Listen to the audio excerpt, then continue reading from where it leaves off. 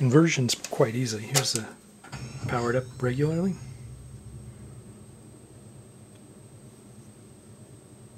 And right now we just have the cabling over to the pack lights driving these LEDs, and I'll just remove power. All you have to do is unplug LED cable, plug in the same place the cable that goes over to the booster. Booster's also been wired into the battery. It comes over here, so that's where our 12 volts is going in. And now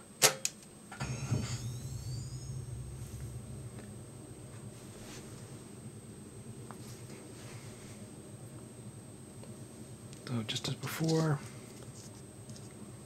got the got the ability to go snap on,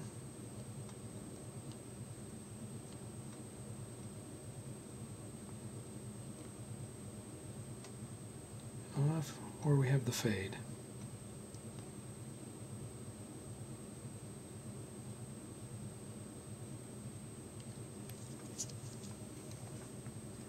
And politely shut down.